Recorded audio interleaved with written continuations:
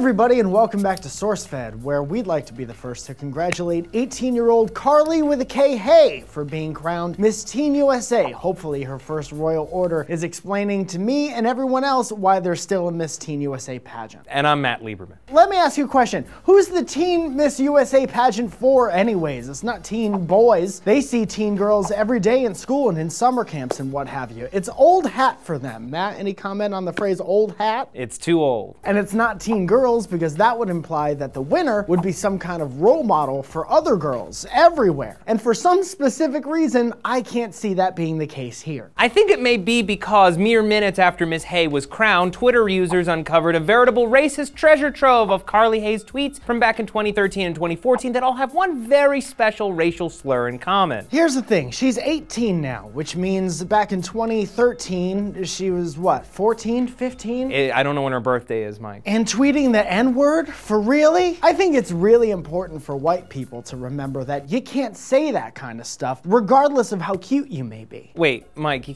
can't call her cute. She's a teenager. Somebody did. She won a contest for it. Still, it comes out wrong, buddy. You understand? You know, because you're calling her cute and she's like 17, 18. Let me get this straight. I can call a baby cute, right? Yes. I can call a toddler cute? Yes. But if I call someone older than, let's say, 7 years old, cute. More like 8 years old, you know, like around the time you're learning Matt, shut up. Stop drawing this out. You're saying that I can't call someone between the ages of 8 and 17 cute if I look like the way that I look like with this head. But if she's 18, it's okay? Well, if you look like the way you look like with that head, it's probably more like 23. I mean, don't be a creep, Mike. That's hurtful. According to CNN, when questioned about her tweets, Miss Hay didn't apologize for using the word, but responded instead by saying, "Several years ago, I had many personal struggles, and I found myself in a place that's not representative of who I am as a person." Now, I can shorten this right up for you and make it way more believable. When I was 14, I was way more stupid than I am now, and I tweeted a bunch of stupid things as a result. I was about 3 years free and clear of eating my boogers, and my parents let me have a Twitter account, and they shouldn't have, because the world doesn't necessarily need to read every thought a 14-year-old has. If that last statement got you real mad, it's probably because you're 14. If you're nodding silently in agreement, it's probably because you've been 14 and you totally understand. Now,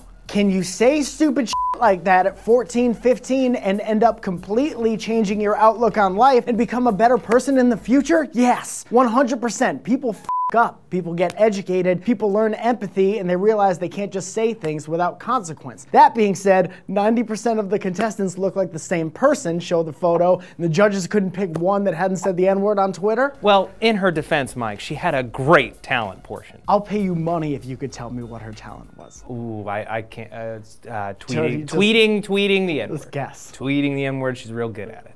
They reward that now?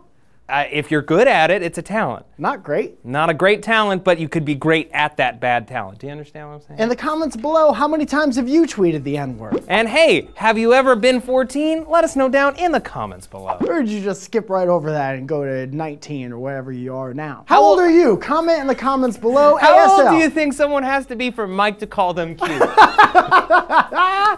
These questions and more in the comments section below. I'm Matt. You are. I've seen it. Who are you? Yeah. What's the next video about? Go to all like the outside events. We walked around the floor and 4.5 hours, and I've still got glue all over my body. Bree, and this is Justine, who is a psychic.